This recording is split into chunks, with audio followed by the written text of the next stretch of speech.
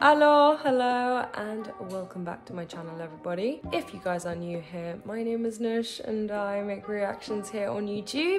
And today we're going to be continuing on our Eurovision 2024 series that will be going ahead in the city of Malmö, Sweden on the 7th to the 11th of May. And we have our second song of today's Super Thursday. We have 5 songs in total coming out today. One has already come out from Switzerland that I've just looked at. That was from Nemo with the song Code. Didn't really expect today to start off so strong, but we have our second song of the day that has just been released, and that is coming from the Netherlands.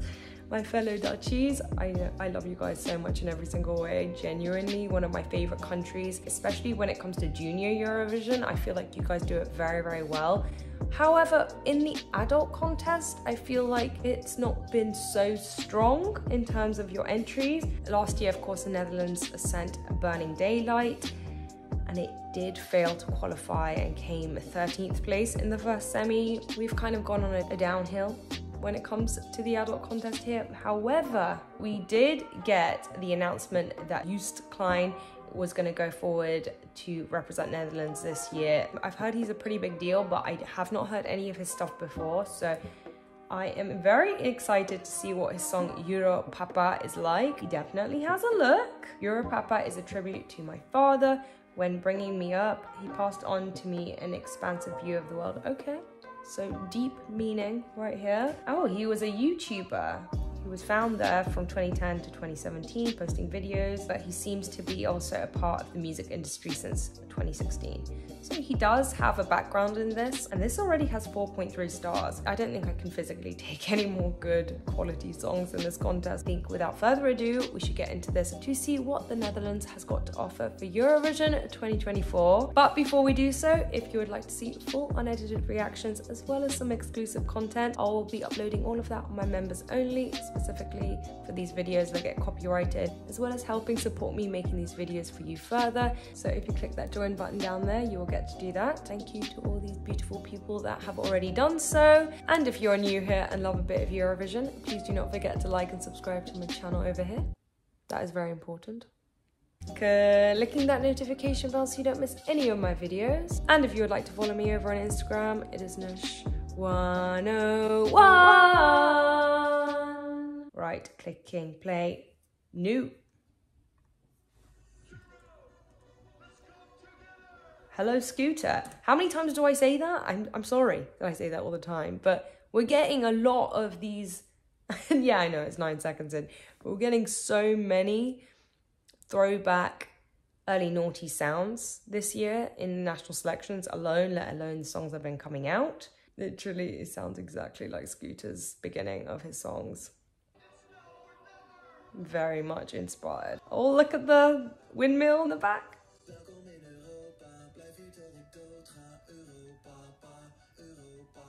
Oh, I love the music video here.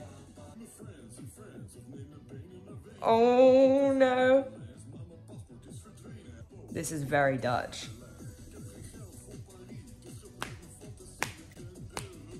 You know what I'm gonna say here? I don't need to really let this go on for any longer for me to say this. Windows 95, man. You have a little bit of competition. I mean, we've got the retro vibe here. We've got the Euro dance.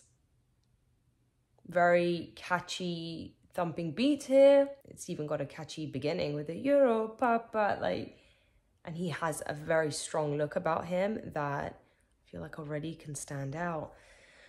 I can't take this any longer.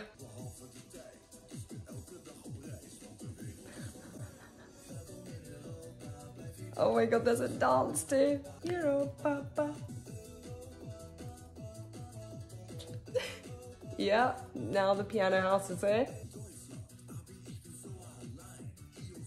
Ooh. Oh, this is my year, isn't it? Ooh. I mean, he's definitely kept his Dutch identity here and put it throughout the music video, as well as I said, the music. The Netherlands is known for very good, well, for creating some of the best electronic music in the world, from gabba and all that stuff, hardstyle music and everything like that. But also, you know, they were the pioneers for this kind of music. So the fact that we finally got some of that coming from you guys in Eurovision, I am very, very happy about. And so far, this is very much up my street, if that wasn't already obvious. Europapa, Europapa. How is he gonna sing that bit though? There's a lot of production on the vocals here. Ooh.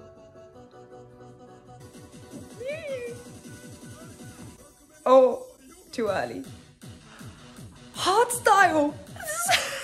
This is what I was talking about. This. I have no words.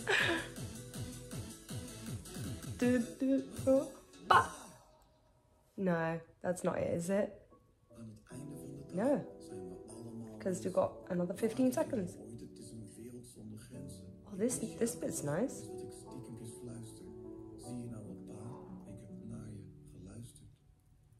Oh, wow. Nice to end it off like that. You go from the high tempo to the low tempo. That's really lovely. I mean, sad. Very sad, but artistic, dramatic, and probably one of the best Dutch entries I've seen in a very long time. Like, again, this is a personal taste. I know a lot of people like the slow stuff coming from the Netherlands. Obviously, Duncan Lawrence was insanely good and the right winner for that year. But I've been waiting for so long for something like this from the Netherlands. It's so funny that I mentioned the hardstyle stuff because you have it in this song. And I actually don't think you can compare too much now to Windows 95 Man, because this is so Dutch and that is so Finnish. Yes, they have a similar Euro dance sound about it, but now you've got this gabba music in there. It's so nostalgic for me, but also it's perfect for the Netherlands this year, and especially in this contest. Like, regardless, a lot of people I know are gonna compare this to Windows 95 Man. But if you know music and you know electronic music, I think you can justify that the two are very different and they both have different purposes. Actually, this song does have way more meaning than Windows 95 Man song has. That song doesn't have much behind it. That's okay. I love that song for what it is. It's obviously with his father's background and his parents and the story there, like, there is meaning behind it. So it does have everything in there. I love how he's paying homage to Eurovision as well. So if this is brought on stage with like the 12 points, and like, he's pretty much saying like, I'm here to do really well at Eurovision / win Eurovision. It's got comedy, it's got beat, it's got memorability. It really has everything. Now we are at a point, we have a lot of dance numbers, a lot.